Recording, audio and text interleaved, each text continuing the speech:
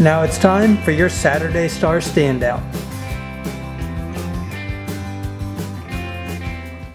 Happy Saturday, everyone. Derek Brizendine here with the Daily Star Journal's weekend program, Saturday Star Standout.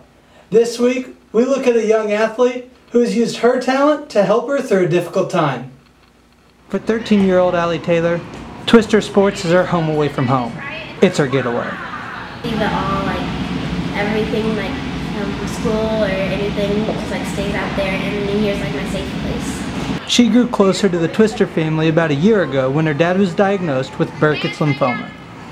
I was shocked and really scared because I'd only heard negative things about cancer in the past.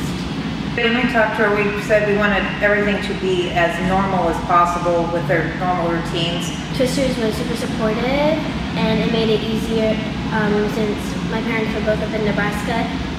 They acted like a second family, and they were always there and helping me.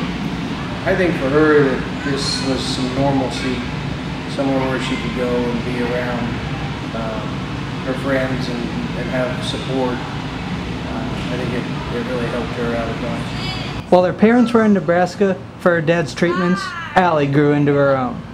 She has really become her own person. She's been a great leader, doing her junior coaching and just working here part-time for them. I like the environment. No one's ever yelling. Everyone's always smiling and happy.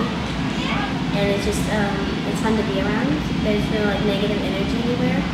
She's just gone above and beyond by coming here with the talent that she has and the support they've given her and things they've taught her.